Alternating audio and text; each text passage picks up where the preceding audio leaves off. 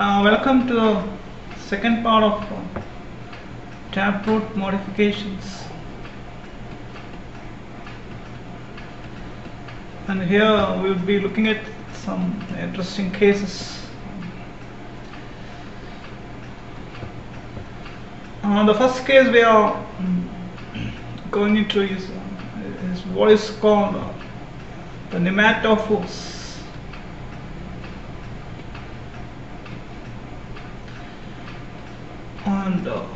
And a specialty of these roots that it's meant for respiration, that is the exchange of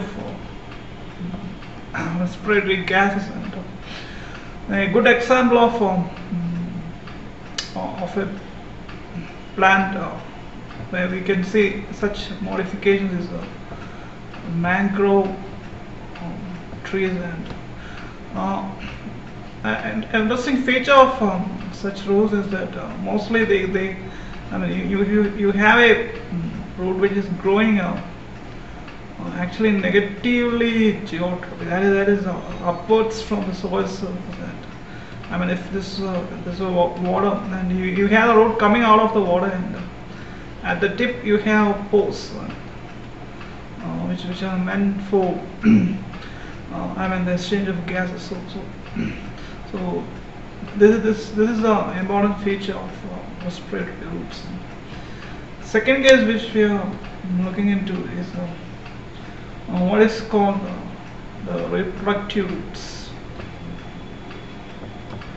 Now, as the name indicates, it's meant for reproduction, and actually because the reproduction is carried out by a non-reproductive organ.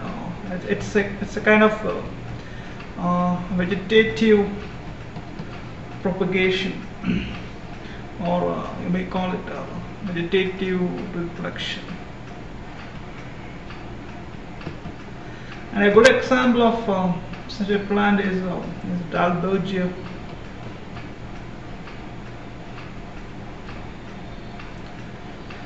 Where we have the adventitious buds which develop into new plants.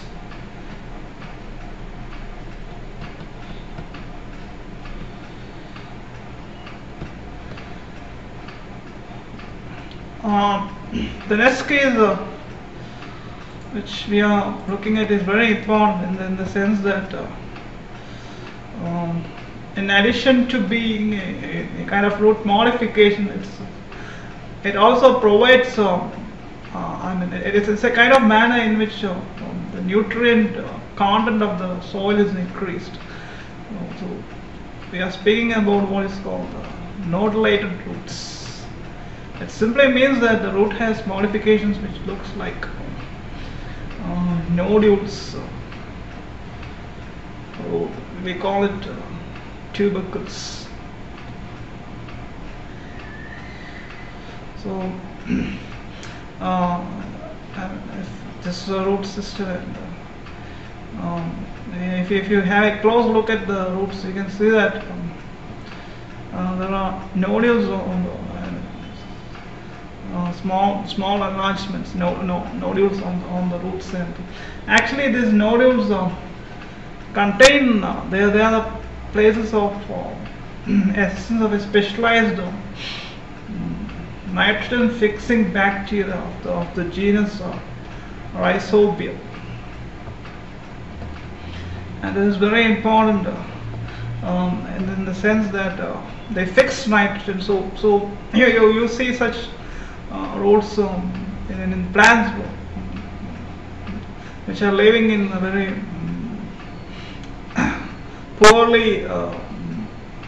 poor soils, as well as the presence of minerals are concerned. So this is a unique modification which is meant to actually fix nitrogen in places where the soil lacks the particular element. So what is the use of it? The use of it is that you can use it for crop rotation. Crop rotation means that if you plant these plants a particular time period, and after harvesting, naturally the soil would be rich in nitrogenous substances. So you can go on to plant another species which can utilize this nitrogen and then revert back to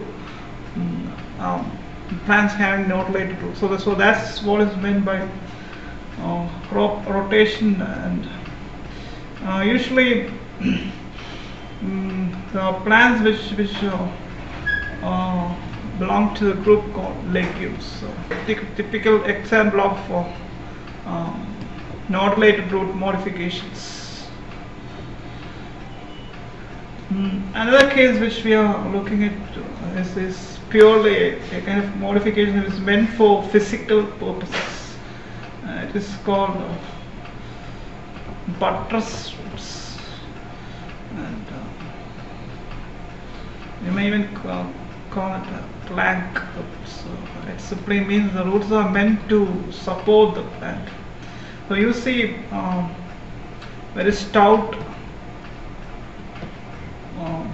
laterally compressed roots,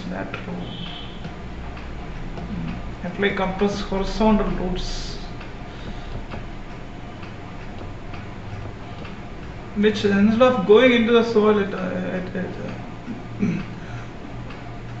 goes a particular distance above the surface of the soil, so as to provide a better support to the particular plant. A good example is a people tree,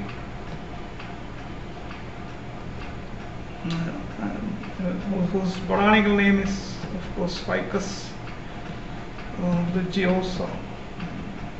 Religiosa which means that in a lot of Asian cultures, of course in India, the tree is considered a very religious value or holy value. So these are the important modifications and taproot system which we have covered in the second part of it. And so here we are looking at the root nodules, and you can see the round portion which are the areas where the rhizobium bacteria is growing in conjunction with the plant tissue. And so the roundish structures are what is called the nodules, and from which this particular modification gets its name. And it's mostly seen in the case of leguminous plants. And of course, as mentioned in the video lesson, it's also very important for crop rotation.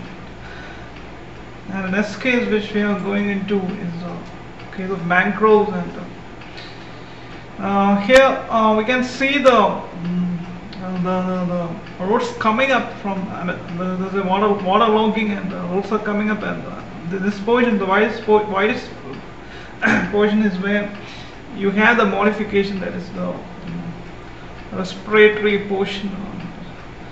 You have pores, small openings in this particular region, which is meant for the exchange of gases. And so this kind of modification is characteristics of the mangrove plants, and of course it can be easily discerned by the white coloration. And as far as the buttress or plank roots are concerned, as we can see here, the roots are not just going into the soil.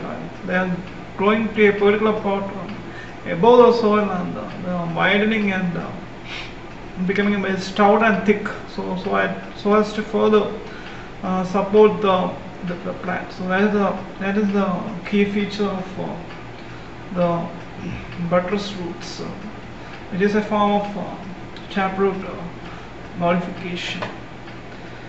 Thank you.